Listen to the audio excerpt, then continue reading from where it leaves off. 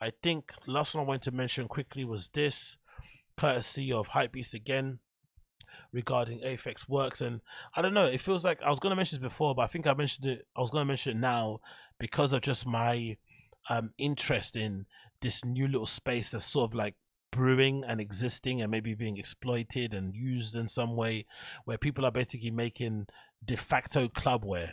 And I feel like it's odd because I would like to make some myself, but I don't necessarily think there's really a space for it because, I like clothes, I like fashion, and I don't really see myself going out of my way to go and buy any kind of like specific clothing that's made with clubbers in mind. The only thing that I've kind of been tempted to buy as of late in that kind of sense was this patter bag they put out a while back, which is basically a DJ bag. They've done, I think, a few iterations of it. That was pretty cool.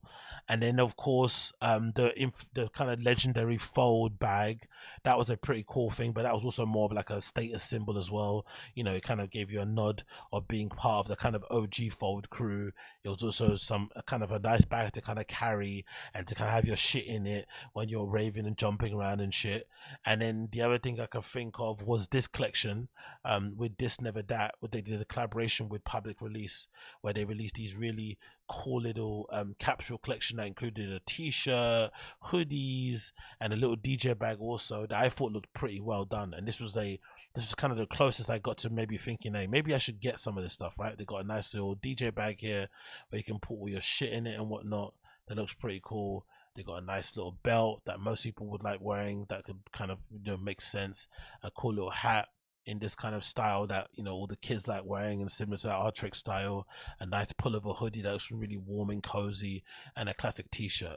But other than that, I can't imagine wearing anything more cut and sew-ish fashion type, that thing that would work well in clubs. I feel like a lot of it kind of like leans to like the workwear type of thing inspiration, which I think AFFX kind of gets their inspiration from. And I don't know, a lot of it just feels a little bit, it feels a little bit cosplay. It feels like a lot of these hipster kids kind of want to look like they, it's like wearing a chore jacket. They want to look like they're working with their hands and shit, and they are somewhat, regular working class kids, when most of them maybe, have parents that drive flipping Range Rover Sports and shit. So it's probably not the same sort of vibe, but there's something about it that I'm not really kind of, vibing with too much. But the problem, I think, mostly with AFFX, I think over time, it just hasn't maybe hit the heady heights it kind of reached when it first kind of jumped out and it first was around. And from what I read online and stuff, it looks like the one of the guys, Kiko, who's now a really influential fashion designer in his own right, he basically left, it seems like, and he just left the other two guys to kind of manage and kind of do the brand themselves, which might explain why it's kind of lost a little bit of its panache and a little bit of its edge and a little bit of its interest and intrigue and whatever it may be, that kind of made it interesting in the slightest. Now it's kind of a little bit redundant, and I don't know. There's not a part of me that would kind of want to wear any of it anymore, and I don't really see where it kind of fits overall, especially when you think of all the other great brands out there and what they're doing, and you think of what their price point is.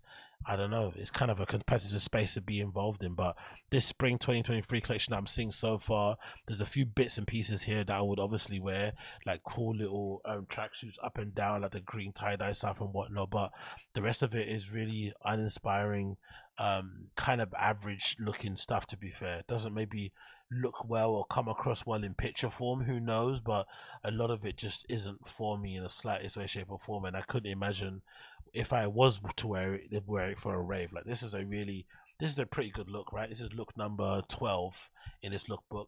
It's kind of like this nice olivey green type of looking affair with some shorts and a nice shirt and a really cool designed idea behind the bag, where it kind of tucks in underneath your armpit and it's kind of flush to your body, so it's not kind of flapping around when you're walking. That's pretty cool, and some cool shoes. But would you wear this to a club and sweat it out? It looks pretty nice. It's probably a nice little outfit to go to church with, right? To kind of meet the mumsy up and maybe go out for a meal with a little baddie. But would you actually want to wear this to a club? Probably not. Not the greatest club wear for me personally. Maybe I'm in the minority here, but not the greatest. But some of the attractive stuff is pretty cool and interesting. But I feel like the rest of it, especially inspiration wise, with it being workwear inspired type of clothing, just feels a little bit costumey, a little bit cosplay, a little bit larpy, and just not the most authentic thing, and not something that I kind of want to be seen dead in. This is probably my favorite look of them all, but I guess the model as well also kind of sells it really well. Look number 4, it features this great, I'm assuming it's not tie-dye, maybe it's something else, effect on the top and the bottom, this nice green effect, with this really nice jacket. The cut of the pants looks amazing, and he kind of sells it really well in this kind of look overall with these nice big chunky boots. But the rest of it, not for me, not in the slightest. And it's a shame to see, because I feel like the brand started off really well, very loads of potential about it, but I feel like over time it hasn't maybe hit the heads where it probably should. It hasn't hit the heights it probably should have, and might be because of the change of personnel. It might just be because this type of clothing, it kind of hits a ceiling over time anyway. I'm not really too sure, but let's just read the article here, courtesy of Hypebeast. It says London-based AFFXWRKS continues to expand its Defiant workwear offerings with the reveal of its spring 2023 collection. The collective imprint now debuts its spring 2023 collection, dubbed the Stasis is Death, inspired by the tunes birthed in England's West Midlands. The range draws for the 90s Birmingham sound and its extensive impact on the modern day techno music. However, the genre provided an intense backbone compared to the baseline funk from across the pond, and defines the offering through the artist's heavy-handed yet minimalistic aesthetics. Thus, crease-dyed workwear jackets. Okay, that's what it is then. It's crease-dyed workwear jackets accompanied by smudged hoodies with a similar identity, matched with holographic mesh tops slanted on the dance floor. Was that, sorry, slated for the dance floor? Holographic. Okay, cool. So I guess that look that I liked was a, what's it called? What they called it? They're calling that a crease-dyed workwear. Crease-dyed workwear. Okay. I guess crease-dyed workwear. It continues.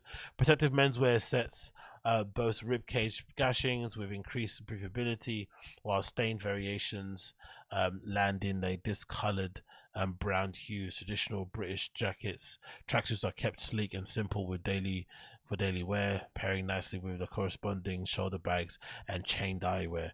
AFFX branded crew necks and tees complete the collection alongside the looks of the. Okay, cool. Fair enough, I guess. Again, not for me personally.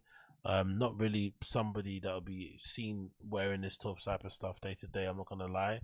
But yeah, it's kind of sad to see how it's fallen off, because it did start off pretty hot. But I guess you can't sustain that until the end, can ya? You can't sustain that until the end.